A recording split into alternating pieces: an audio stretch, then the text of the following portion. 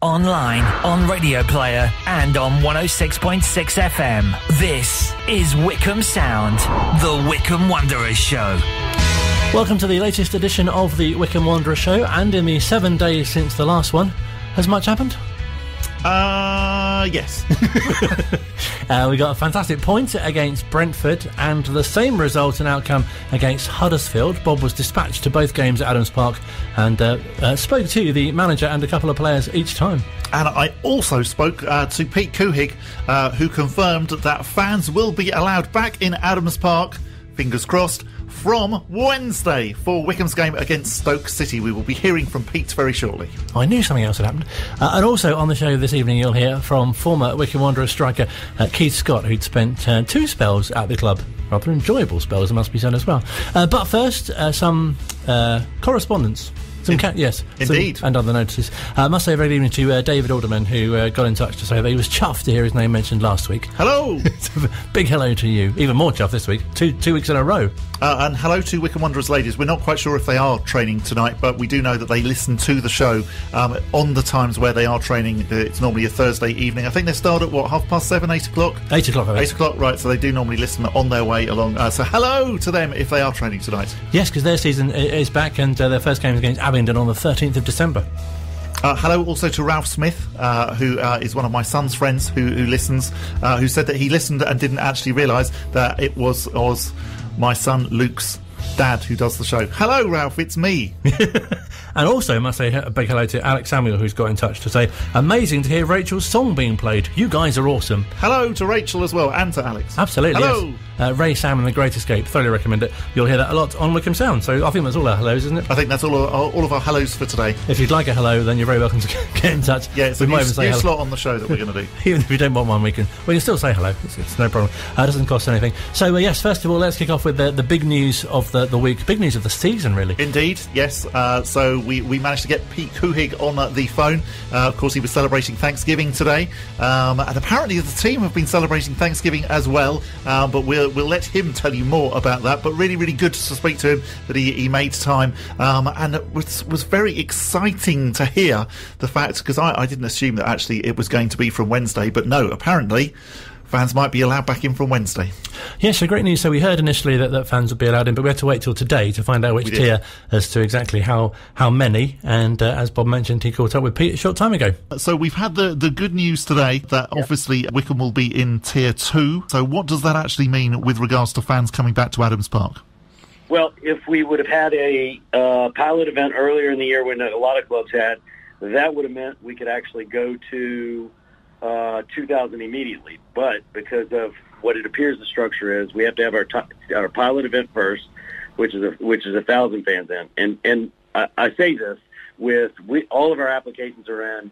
The SAG, all the different groups that have to approve it are looking at it, reviewing it. We did a lot of work early on to make sure that everything was correct. So we are expecting approval, but it is a time crunch on everybody. But what it does mean is that we'll have 1,000 people Wednesday.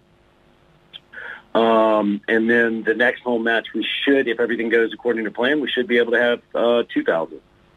Right, so which game are we looking at? So we've got, obviously, Coventry City on the 12th of December. I'm imagining that maybe Stoke on that Wednesday night. Is that a bit too soon? No, we are pushing. That's what we're pushing for. That's what you're pushing. Excellent, fantastic. Yeah, pilot event next week.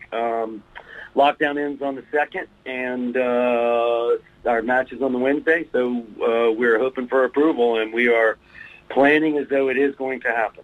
Fantastic. And so how exactly is it going to happen? How are you going to decide which 1,000 people it is that are going to be allowed in? Well, it's exactly what we said when we released season tickets. It will be based on the order you purchase your season ticket. Okay, so which again sounds absolutely fair, because you were very, very explicit and apparent that was what was going to happen once we were allowed back in. Yep. Okay, and so after that, so then the 2,000 people, fingers crossed, as long as the event goes well, that would be the Coventry City game on the 12th of December. Yep, and we're actually, I know everybody was in the tiers were everybody was put in a slightly higher tier or lower tier, whatever it is. I think we were in tier 1 up until today, I think maybe. So we are hoping to get to tier 1 as soon as possible so that we can have our maximum capacity allowed under the socially distanced protocols or whatever new rules that do exist. When fans are allowed back in, presumably they're not necessarily going to be in their normal seats, their normal places. That's going to be restricted as well. Yes, correct. Yes. So what we are trying and preparing to do is for next Wednesday have individual tickets that people can print out that has their seat number that they're assigned for that match to make it easy. Okay, and when they go into the stadium, are you expecting to be doing temperature checks and that sort of thing? Well, we're actually kind of waiting on guidance. There's a few different ways that have been proposed to do, and we do have a plan. To be honest, I'm not sure I remember if it's individual temperature checks or not. If it's required, we're going to do it. If it's not, there's a questionnaire. There's actually a few questions. As we've developed the plan over the last couple of days, we were actually hoping to see a little bit more clarity on the rules and regulations today. But honestly, I've been running around, so I haven't actually read the actual release. I don't know if we actually do have updated rules and regulations yet. No, well, I wouldn't be surprised. All of the information that we've had coming out of the government, it's always been a bit. It takes a little while to actually get the detail. But at least it's all positive. What we've heard so far, and yes, so fans can obviously expect a slightly different experience when they come into Adams Park. But it's just going to be wonderful to have them back, and for them to see all of the changes that you guys have been making over the last few months. Yeah, no doubt. Obviously the park looks a lot different. But I can tell you everybody's more excited about seeing at least some of our supporters in at first, and then more and more, hopefully, as the season goes on. Yeah, and I think one of the things that has been so obvious, particularly the last two games against Brentford and Huddersfield, Wycombe had some great chances, particularly towards the end, and we all know what happens actually when that terrace is full of fans just basically willing the ball into the net. Look, I'm certain we would have more points if we'd have had our supporters in at Adams Park all year, 100%. Without a doubt. I'm really looking. It's been lonely in Adams Park during the matches. I think I told you this maybe last week that may sound weird, but the atmosphere is so strange behind closed doors. I actually, at this point, almost prefer watching our guys on TV versus live.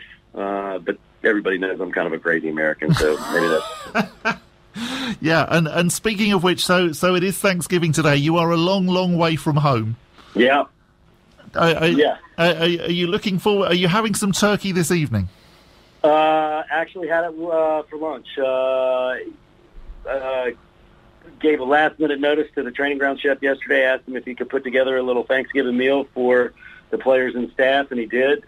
We actually also, for the office, had one of the local restaurants, La Talata, who's been doing a lot of work with us this year to make a Thanksgiving lunch for the office staff as well. So brought a little America to High Wycombe today. Fantastic. And will you be catching up with some of the football that's going to be on later on tonight? Do you mean gridiron? Of course I do, yes. I actually watch a lot more football than American football, especially nowadays. I am a long-time season. I'm a huge American football fan and nut, but I kind of only watch the Saints, and we aren't on today. So, but I will be watching some of that, at least until the European football starts for sure. Yeah, absolutely. And the Saints, they're not doing too bad, are they? We're killing it. 8-2 at the minute. You're doing pretty well. You're supporting two teams there that are very much on the up at the moment. Exactly. Maybe we've been trying to tell you that Couhigs are pretty lucky people. Absolutely, yeah. Look, you don't need to tell us that. I think, if we're going to give thanks for anything today in Wycombe, it is the fact that the Couhigs came along and that they were interested in this little club in Buckinghamshire. We are very, very grateful for that. Well, I can promise you this. We are very thankful with how everybody has embraced this, for sure. Thankful for all the new friends and new family that we've got. Well, yeah, I think, we would echo that as well, and just the way that you have taken to our football club, the way that you support, Gareth and Dobbo as well, and all of the players, it is wonderful. I appreciate that, Bob. That means a lot. Great to hear from Pete. Fantastic to catch up with him and get his thoughts, especially on Thanksgiving. Yeah. And that's what I wanted to do. I wanted to show him that actually we were very thankful, because you can imagine some takeovers where when the manager had lost 7 games in a row, that actually suddenly the new owners think, well, hang on a minute, this guy isn't the guy, and we all obviously know that yes, he really, really is. And the great thing about the Couhigs is that they completely get that. I heard one of the journalists chatting before the game. I'm trying to remember now which game it was. I think it was before the Watford game, and saying, it's incredible that any other club, we would now be talking about, the manager here being under a lot of threat, a lot of pressure. You look at what's happened at Sheffield Wednesday, at Nottingham Forest, at Derby, and he said, but, at Wycombe, it's completely the other way round. Gareth Ainsworth is the safest manager in the EFL. There's no question at all that, that he's going to be sacked. And exactly that, it's great. The Couhigs, they just get it.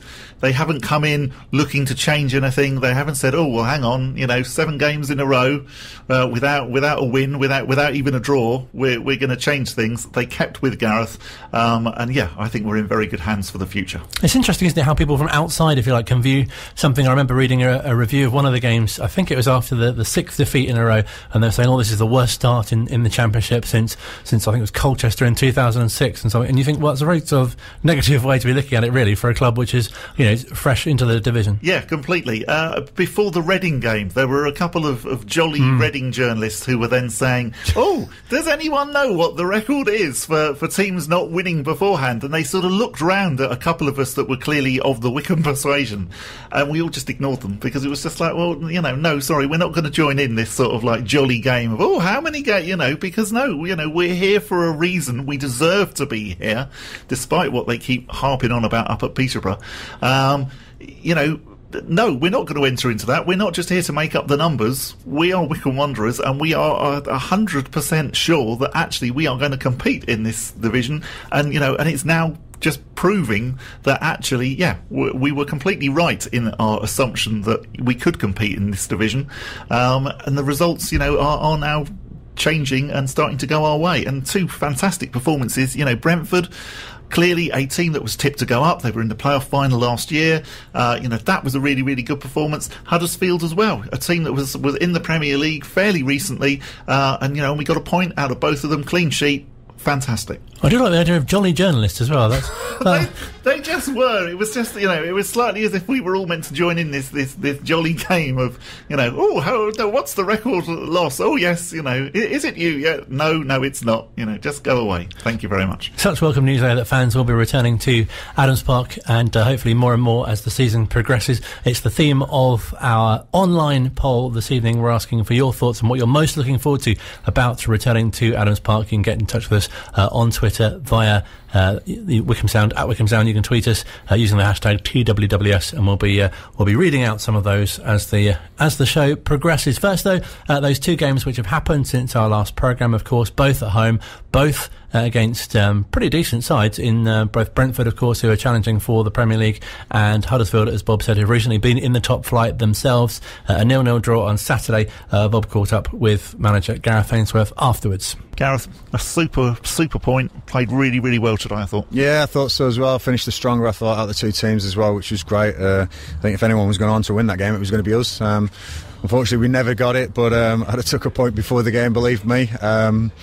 Dobbo's heroics on the road were brilliant with those 6 points, and then point either side with Watford and Brentford. I think we're looking good. We're looking solid. Clean sheet again, which is really, really good and something to build on. But some of the players out there were just phenomenal, and the efforts that we give, they never stop, never ever stop, and I could pick individuals out, but I will pick out the unit, the 18, the 25 squad that we've got, because they all have played a part today, and I'm loving where we are at the moment. I mean, we're looking like a decent championship side now. We're not a walkover, and that's the big thing, Probably the first 4 games, me and Dobbo were really getting used to this league, seeing exactly what it was about, and I think from that first international break, right back in August, September, I thought since then, your Readings, your Millwalls, your Norwiches and your Watfords, I think we've always been in the games. We've had some real fantastic performance. The wins came.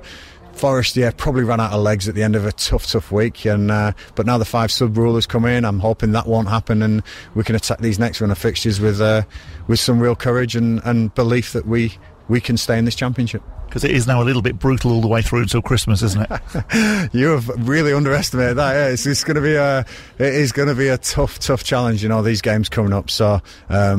Some of the teams, it's like an FA Cup run. It's brilliant to see this club for 133 years. This is the highest they play. We've got all these games coming out. I just wish the fans were allowed back in, because I believe if those fans had been in that home end this afternoon, they'd have sucked that ball into the net. We've seen it happen time and time again. Unfortunately, they're not. I'm really looking forward to when they're allowed back in. But that points for everyone who's supported Wycombe and this championship. I'm loving the challenge. Looking forward to the next one, which is Tuesday. And finally, how are you? I thought maybe we'd see you in slippers or something like that this afternoon, but no, you've got the normal boots on. You're looking good. Not a chance. The snakeskins will be out soon, I'll tell you, because I'm feeling $1 million. I've got a great physio team, Kian, Ali and Isaac. They've been looking after me, and I'm fit and raring to go. I think the way I'm going, a couple more weeks I might be on the pitch myself, you never know, but at the moment I don't think I get a place, because these lot are playing phenomenal. I don't think I've ever heard someone so upbeat after a 0-0 draw before. And I bet he's really, really grinning from ear to ear tonight with regards to the news about the fans, because he's mentioned it pretty much every interview, every time that I've spoken to him after a game, particularly at Adams Park. He always mentions the fans, the fact that he's missing them, so I'm sure, yes, that he will be grinning from ear to ear this evening. And really great to have him back on the touchline as well. Yeah, absolutely. And yes, he was in full rock and roll get up. So both games now, I think it's been the sandy coloured boots and the black leather jacket, looking like the rock god that we know that he is. And he's got a Guns N' Roses face covering as well. Yes. Yeah, so that was on Saturday. The Guns N' Roses face covering looked very impressive. He apparently he does very much like dressing up in the guise of various rock bands. So I was speaking to a QPR fan who said that he had done appeared on one of their quizzes, I think, that they did over the first lockdown. Oh, he did it in full Gene Simmons get-up, didn't he? He did it in full Kiss get-up. Yes. And so, yes, I wonder whether one day he might actually appear as Axl Rose. That would be quite entertaining, having Axl on the sideline. And Saturday was also a momentous day for Dominic Gape, because it meant he played in all the tiers. Yes, indeed, that's very true. I mean, obviously, it's now slightly tempered with the fact that he did come off injured in Tuesday night's game, but the interview you're about to hear, yes, was after he'd played in the game against Brentford. Yes, don't speak to Bob, he might come off injured the next game. A happier end to the last time that you played Brentford. Yeah, personally, same result. So, yeah, like I said, it's nice to, almost ironic that I was coming back out to return against Brentford, but it was nice to contribute to a good point towards our league campaign. It must have been really hard over the last couple of months to be watching the team take part in the Championship and not be a part of it when you've been a part of so many great Wycombe games in the past. Yeah, I was biding my time, using the time that I did have to try and get stronger and fitter. I knew this is a very physical and competitive league, so I was gearing myself up. I've done lots of really good gym work. The physio department, Ali, Isaac, Kian have been fantastic with me to get me fit and strong, and I feel in a good place. So yeah, it was a frustrating 2 months, but I feel like I've come through that now and I'm in a good spot. And the team are now looking like a championship team, which I think is brilliant. Yeah, I mean, I don't know how the other boys felt out there, but I felt like it was good graft. I felt like we were resolute, and I don't think there was too much in the game, to be honest. No, I mean, you certainly didn't look overwhelmed in a way that, say, the Blackburn away game, that was obviously a bit of a wake-up call, but this afternoon against one of the promotion favourites, a team that is second best scorers in the Championship, and you went toe-to-toe with them, and you could have easily snuck it at the end. Yeah, I mean, they were playoff finalists last year, so a very, very, very good team, and they'll go and beat a lot of teams this year. So, like you said, with the top goal scorer in the league. So, yes, credit to the boys. I thought defence, Rocky made a hell of a save in the first half, and that's what we're going to need. We're going to need to be resolute. We're going to need to step up to the test against good players, and I thought we really did that today. So, yeah, I think the whole team, 1 to 11, and the subs, really, really performed today. Really good to hear from Dominic Gape as well. It's fantastic because you don't often hear, well, not unless you see them in supermarkets. You don't often hear. You don't often get to hear from the players, do you? No, that's very true. He was dripping wet, so he had just been in an ice bath. He was standing there in a t-shirt and shorts. It was freezing. I was cold and I was wearing a big coat. So I was very impressed that he came out and chatted to us. Of course, the other game that he played in this season was the game against Brentford, the opening game in the League Cup, where of course he got sent off after 47 minutes very, very harshly. But anyway, so a much happier end to the latest game against Brentford. Thank you for explaining. Still to come, we'll catch up with some post-match reaction to the Huddersfield draw on Tuesday night as well, in a game which bizarrely started at 7 and was done by just after 9. How odd. I will also hear from Keith Scott next here at Wycombe Sound. Love music, love talk, love Wycombe Sound. Welcome back to the second half, or third, of the Wycombe Wanderers show. Still to come, we'll hear from Jack Grimmer and Gareth Ainsworth on the back of a fantastic point against Huddersfield. Not looking too bad in the table currently, is it? It's looking all right, isn't it? It was a shame that Cardiff couldn't beat Coventry last night. That would have been even better. And Sheffield Wednesday drew, didn't they? They did, yeah, but that wasn't too bad. At least Derby lost again. Yes. Steve McLaren showing his magic touch once again. Do you think he had an umbrella with him? Sorry? Do you think he had an umbrella with him? Possibly he did, yes. Yes, it'll be interesting to see if he's got one on Saturday. I might save that up for one of the interviews. You can have that. Yeah. See if Gareth has an umbrella. Gareth would not have an umbrella. I can tell what your question's going to be. Straight away, I can tell you, Gareth, I don't think we will ever see Gareth at a football game holding an umbrella. In Brolly news? Yes. No, he'd just get wet, wouldn't he? If you're of a certain age, you'll know what we're on about. But actually, if you're quite young, he wouldn't even have a hood, would he, on his coat? Dear, oh dear. Just a jacket, that wouldn't be any good. Lost to Croatia. If you... Well, Gareth did. If you regularly listen to the show, you'll know that we often like to chat to former players. And this week, we're speaking to former striker Keith Scott, and kicking off with how he became a Wycombe Wanderers player. Martin O'Neill was looking for a striker. He came to watch Boston play because Paul Caffel was playing there. Paul Caffel, sorry. And obviously I was there on loan from Lincoln City, and sort of Martin O'Neill was introduced to me after the game. And then he came to watch me play against Nottingham Forest in a reserve game on the Wednesday. Because in those days, even though you was on loan at another club, you could always also play in your parent club's reserve games. So I played in that. And weirdly enough, Stuart Cash was playing for Nottingham Forest. And then after that, Martin O'Neill sort of spoke to the Lincoln manager then and sort of said, can I take him on loan with a view to buying him? And I came on loan at Wycombe. And then obviously he made that move permanent. I think I initially went for a month. And then after the month, he sort of made the move permanent.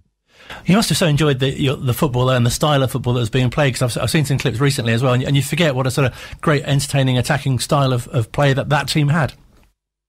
Yeah, you do. And if you look at it's, I suppose in a lot of sport, when you actually either leave or you retire and you look back, you sort of realise the sort of players we had. You had Steve Guppy, you had Dave Carroll. We had Simon Hutchinson, who didn't play a lot because of the other two. Ty Gooden came on board as well. So we had really 4 very, very good wingers, each with different qualities. And if you look at their background, with the exception of Dave Carroll, Gups was at Southampton as a kid. Simon Hutchinson had come from Manchester United. He'd been in Manchester United's youth team. Ty Gooden was at Arsenal. So we had some really good players. And then if you go into midfield, you had Simon Stapleton, Keith Ryan. And we talk about box-to-box midfielders now, in the modern game, about midfielders getting up and down. We had them in 1990-91. And then if you go defensively, you had Glyn Creaser, who was a rock. You had Andy Kerr, you had Matty Crosley. Johnny Granville was in goal at the time. Then obviously Paul Hyde came on board, and then you then introduce the likes of the Jason Cousins of this world and and what have you. We had Steve Thompson, Kim Casey, we had Mark West. We had a really, really good group of players, a good squad of players, each with different qualities and very good qualities. So from a forwards perspective, you were always going to get opportunities because obviously we had great attacking options. And it must be such a fantastic time to be involved with the club as well, because you'd had the move from Lokes Park to Adams Park and the move from non-league to the Football League, and also going to Wembley as well and being involved in the FA Trophy and the playoffs as well.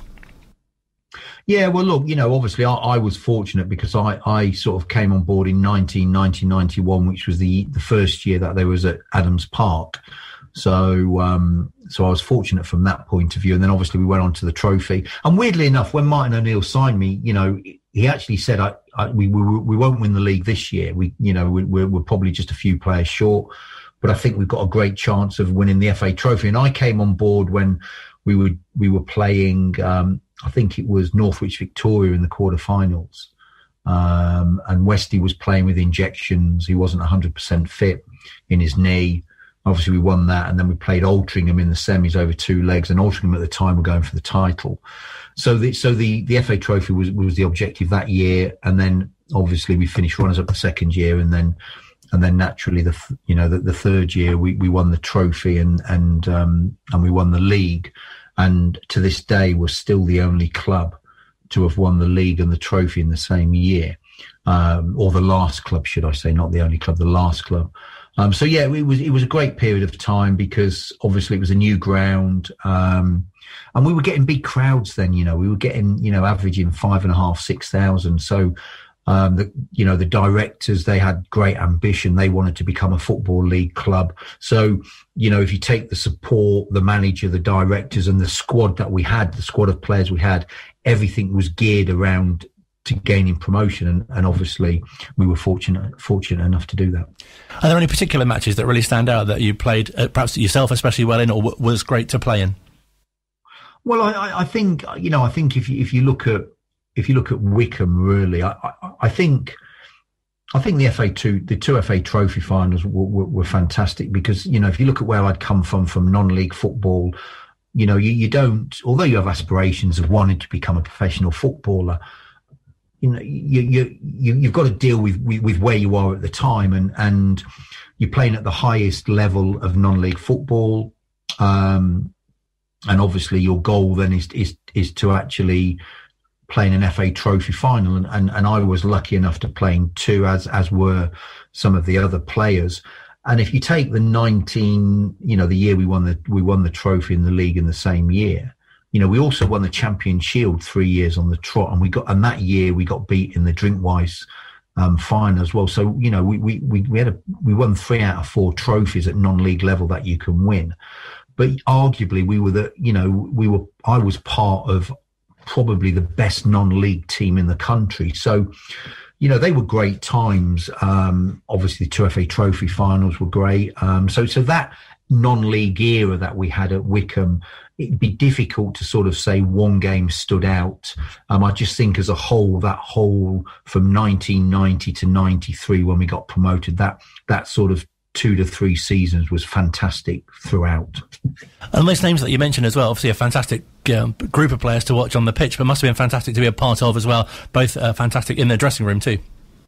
Yeah, look, we had, the weird thing is well, not weird.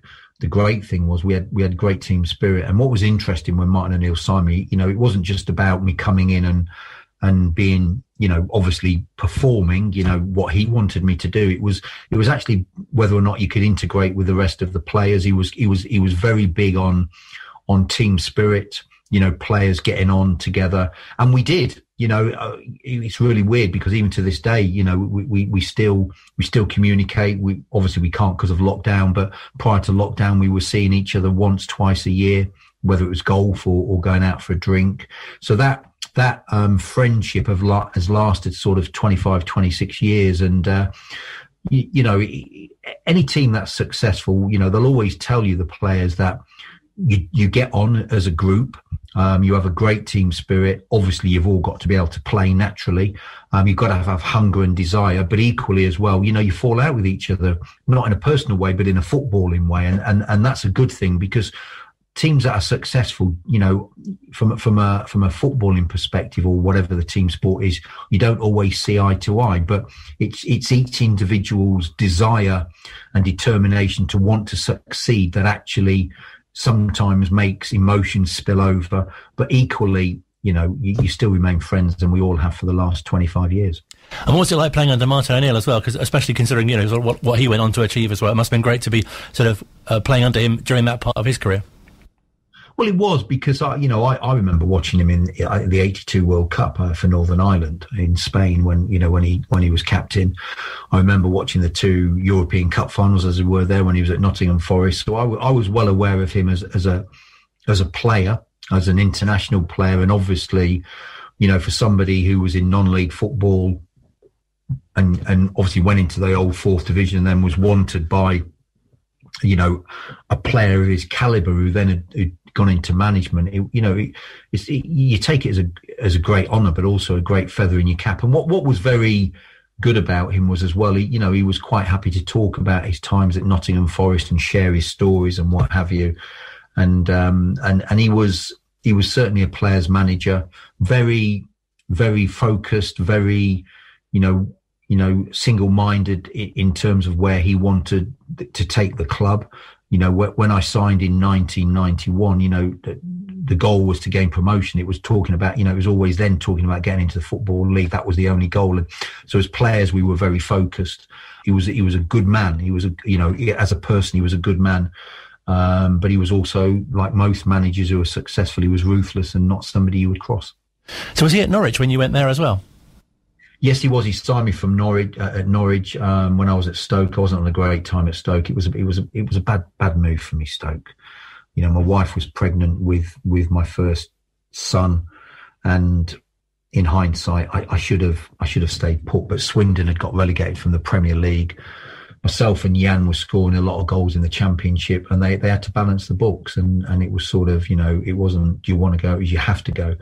And I shouldn't have gone. I should have dug my heels in. But I went, and it was a bad decision. But fortunately, Mike Sherrin, who was at Stoke at the time, he was at Norwich at the time, wasn't enjoying being at Norwich. So we were fortunate enough to do a swap deal. So it worked all out quite well. Although Martin resigned 7 weeks after he signed me.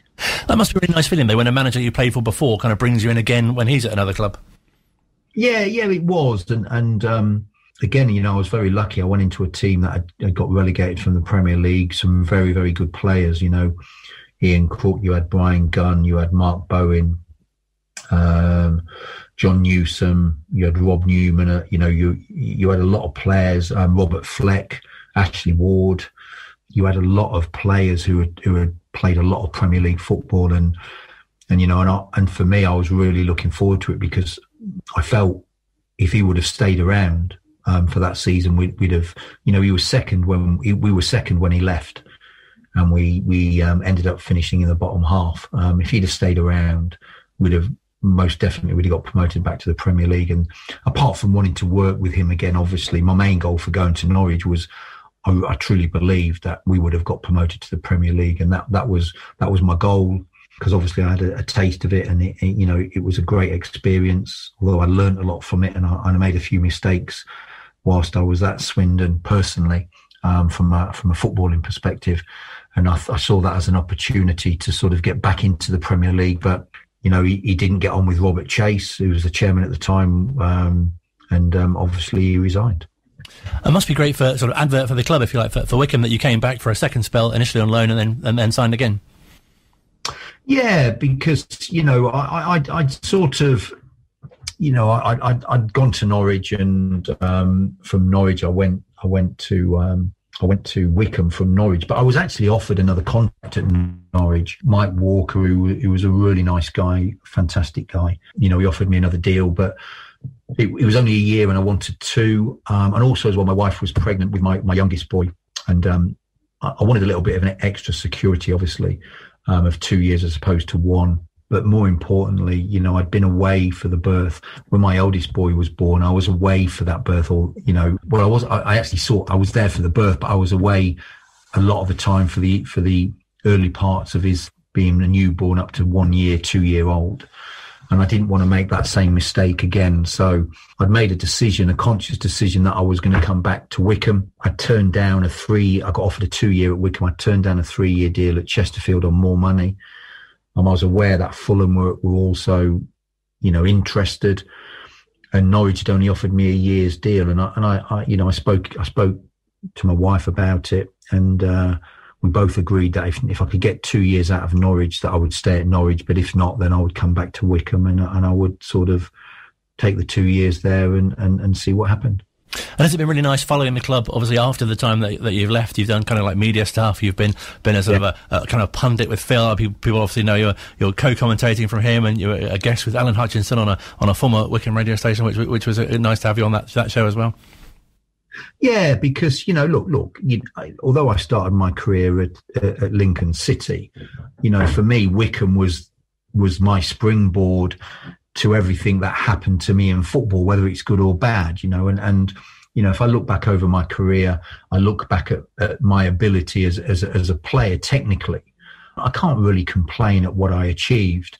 I wasn't the best technically. I was an athlete. That's what I was. You know, my game was all based about being an athlete, being able to physically impose myself on centre halves, being able to run the channels, obviously score goals. But I knew my strengths and weaknesses, and you know, and Wycombe was my springboard to what I consider to be a very good career, one that I enjoyed, irrespective of whether it was a good or bad time at a club. And you know, so I got a lot to thank them for. And you know, if I can go back and I can help, I would, and I will. So obviously, I want them to do well. You know, sort of from me leaving to where we are currently. It must have been so pleasing to watch them grow from kind of, as you say, when you were playing and through, you know, League One and League Two, obviously not in that order, but it must be so fantastic to now see them in the second tier. Is that something that you sort of saw in a progression? You think, oh yeah, this will be a team that can make it to the Championship? Well, look, you always, any team you play for, you always want them to do well, and you know, I have the same, you know, thoughts for Swindon. I want to see them do well. I want to see Norwich do well. But you know, if you look, in fairness, if you look at Wycombe, I think if you speak to all Wycombe supporters, it would have always been a dream that they would get the opportunity to play in the Championship.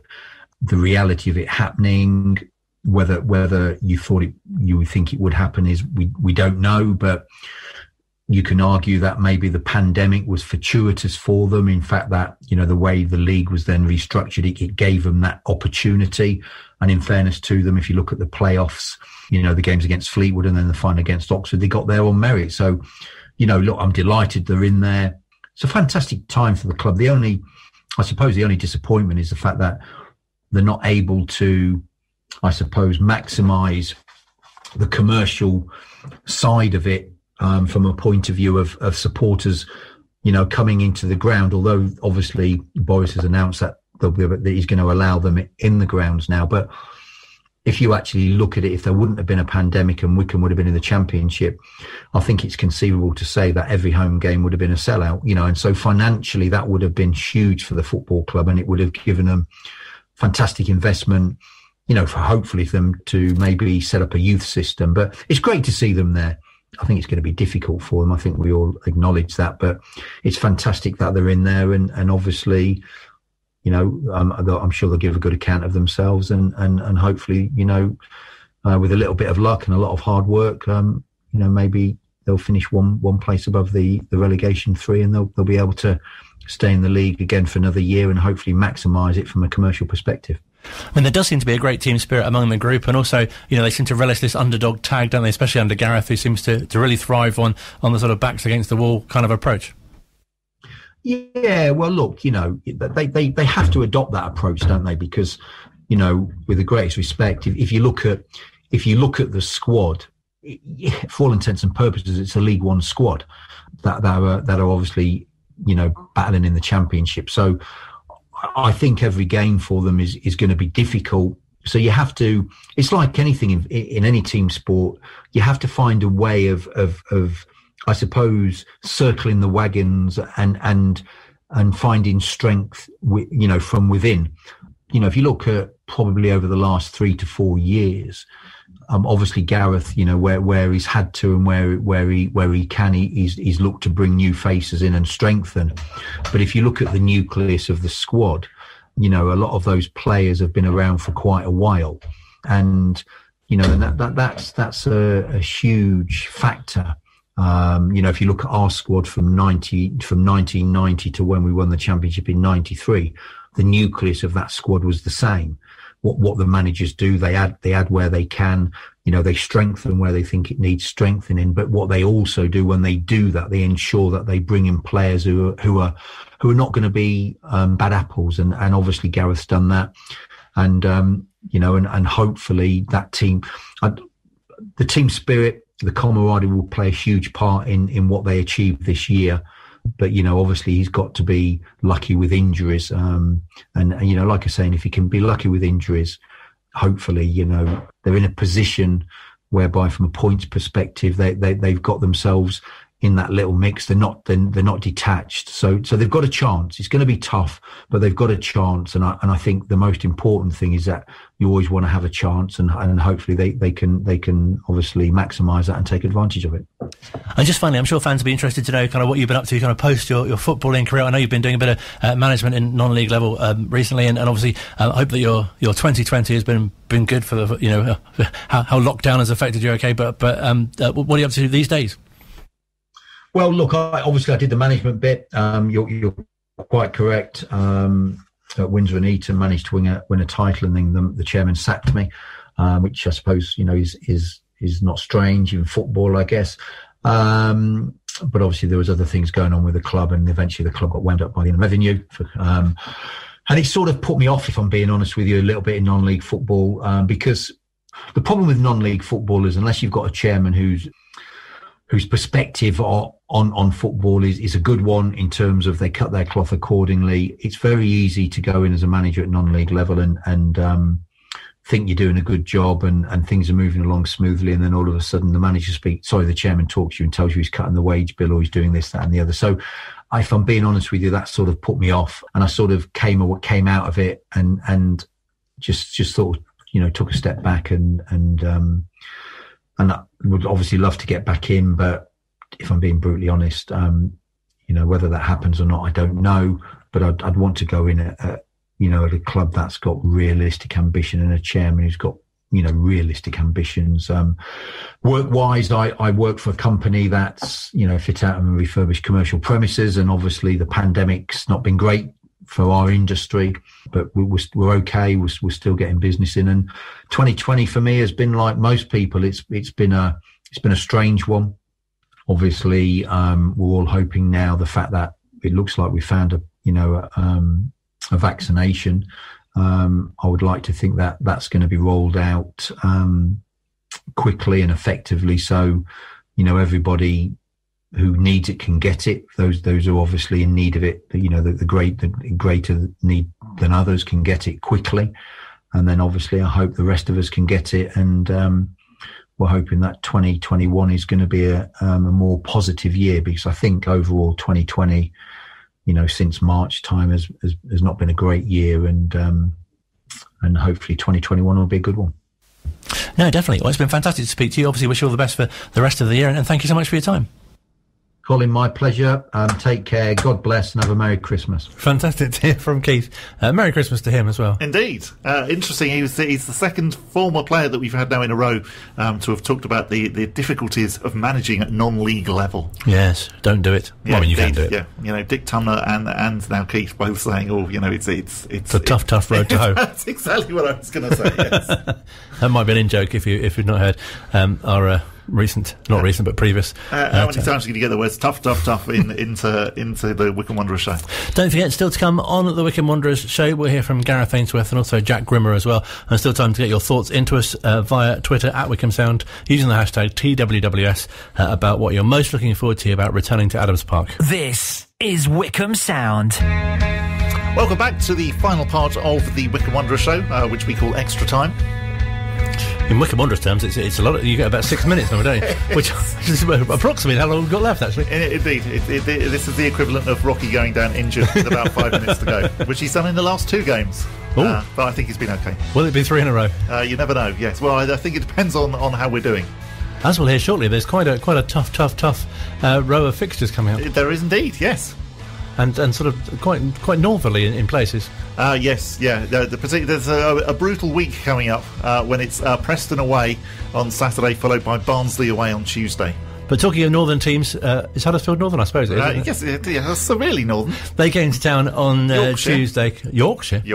And got a 0-0 draw with Wycombe. That's the wrong way around of saying it, but officially it'd be Wycombe getting a 0-0 draw with them and a point. And Gareth spoke to Bob after the game. I thought the great thing tonight was you wouldn't have known which side was in the Premier League last year. You wouldn't have known which side was the lower league side.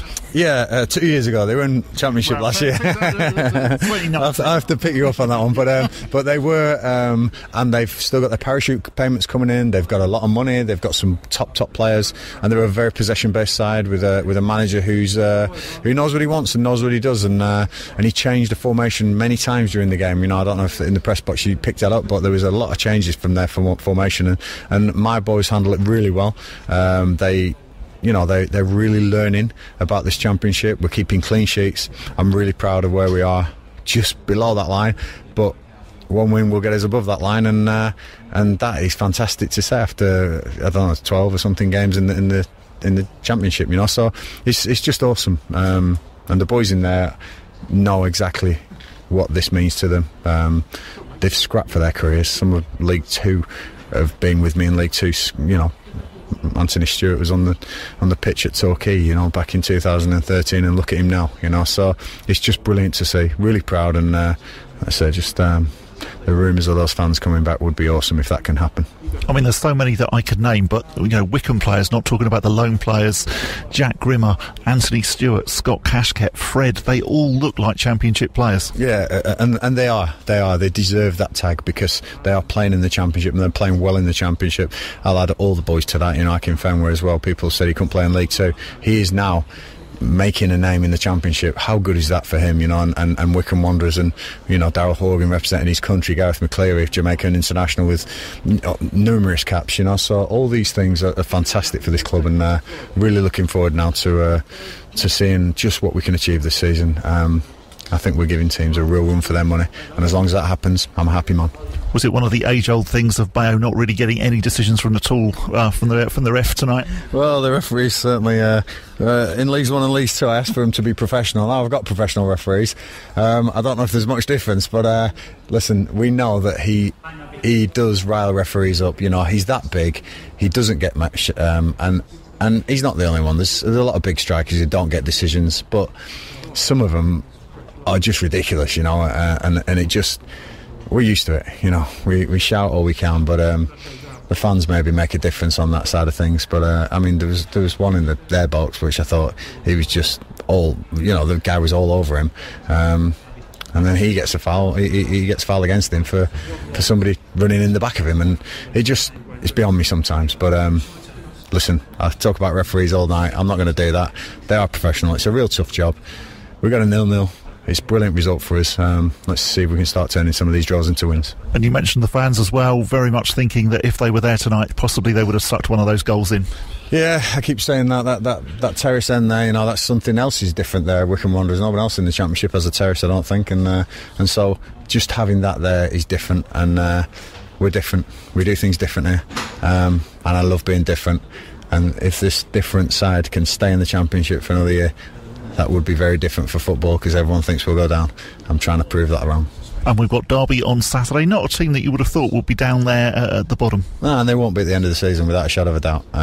So we've got to make the most of our opportunities playing teams that may be in a little bit of a transitional period. But sometimes that can be a dangerous animal. You know, we have to study hard. We have to make sure we're playing the right team. I may have to rotate the legs, we'll have to see, but I'm very proud of what I've seen tonight, and everyone's in contention. Great to be able to take that into the game against Derby at the weekend. Hopefully another clean sheet, you never know. Someone will be having a key part to play, and that will be Jack Grimmer, and he was chatting to Bob after the game as well.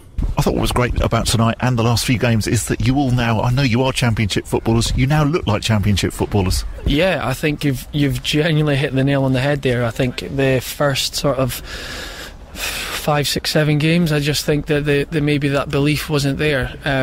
We were all learning, and I think we have played against teams that are in the top 6 currently. I think people sort of didn't really take on board just how good the opposition was that we were playing. We played against a good Blackburn side, a good Swansea side. We took Norwich all the way and they nicked one in the last minute. But I think for me, the Wycombe of last season has finally turned up with that confidence, that belief. I feel much more solid in defence as a defensive unit. And I think it's now a league game, it's not necessarily a Championship League game, which has been huge for us, and I think that has been a big reason as to why we've started to pick up points. And 3 clean sheets in a row now at home. Yeah, is a defender's dream, if I'm being honest. I think it's definitely, Rocky's been called whenever he's called upon, he does the business for us, which he did last season. I think he was very underrated last season, some of the points that he managed to get us in some saves at crucial times in games, and he showed it again tonight, and especially on Saturday against Brentford. He got his hand to one that hit the post, and I think it's definitely a team effort here, and everyone takes pride in clean sheets. Just if we can nick a few more goals at the other end, then we'll be on our way. We nearly had a Jack Grimmer goal tonight as well. We did. It rolled to me, and I thought just connect well, which I did. And I thought as soon as it left my foot, I thought it's got a chance. And then the defender clears it, which was unlucky. But maybe if that gets through, then it does nestle in the back of the net, which would have been a truly great moment. That's for sure. What about the lack of fans? How pleased are you about the announcement this week that actually they'll be allowed back in, fingers crossed, soon? Yeah, I'm buzzing, to be honest with you. It's been so long since we've had fans. It's almost getting to that stage that you're used to just coming out and hearing all the players shouting, the manager shouting and things, and it's even to have 1,000, 2,000 fans back in and make a bit of an atmosphere, it'll be unbelievable. And you shouting, can I add? Yeah, and myself shouting. You might not hear me as much, which will be, I'm sure, great for everyone. You might not hear me shouting as much, but I think not just for the players but for the fans themselves, I think any lift that the sport can give anyone just now is so needed, and to get back in next month hopefully would be a great way to end a year that I'm sure everyone wants to forget. And we've got Derby on Saturday, a game which I would imagine you're going into with a lot of confidence, even though it's away. Well, that's the thing. I think we're sitting in there quietly disappointed that we've not won tonight. They are a good side that keep the ball well, but I think we could have maybe nicked something at the end there, and I think that is the momentum and the confidence that you need to build. Like you said there, I think you'll be going there and the pressure is on them. They're Derby, a big club with ambitions to get to the Premier League, and I'm sure they won't want us coming and causing an upset. So it's hopefully something that plays in our favour, and we'll give it a good go and see what happens. Really nice to hear defenders getting so pleased about about clean sheets. Yes, and nearly scoring as well. He was chuffed to hear about that. Yeah, absolutely. Yes. He wasn't talking about laundry. Thank you very much to Kathy, who has got in touch saying that she's very much looking forward to seeing the changes that have been made at Adams Park. It does now look a little bit more like a Championship ground. Even with just the digital scoreboards, and not the scoreboard, the advertising. It really does. It does look quite impressive. Alan's saying he's very much looking forward to seeing the lone players actually in the flesh. Definitely Josh Knight, really, really good. Dennis Denron, yes, they are very impressive, but also some of the non-loan players as well. Daryl Horgan just works his socks off the whole time. Even when he came on Tuesday night, and you did think, well, yeah, fair enough, he's obviously played all of those games for the Republic of Ireland. Still didn't stop running the whole game. You get to see footballers in the flesh rather than in supermarkets. Indeed, yes, absolutely, yes. You probably still can spot them in supermarkets as well, though. Yeah, I'm disappointed that nobody took us up on our footballers in supermarkets idea. We've also got Jo saying that her son is very much looking forward to seeing Bodger. Oh, who wouldn't? Yeah, indeed. Absolutely. You know. Be interesting to know how Bodger spent his lockdowns. What was Bodger doing? Probably learning a new language? Looking up in the sky, which is what Bodger normally seems to be doing. Baking banana bread. Absolutely, yeah. He's going to be on the next series of Bake Off, apparently. Oh, that's fantastic. Yeah. He's very into it. He's Bodger. He's very good at patisserie making. We must get Bodger on the show one week. I'm not even sure what that is. No, patisserie making. Look it up. Sounds fantastic. Hope you enjoyed the show. It's been fantastic to get the thoughts of Pete Couhig on fans returning. Brilliant to hear from Gareth and the current players and the former player as well. Join us next week for more on the Wycombe Wanderers show. Don't forget to look out for the podcast as well, here at Wycombe Sound.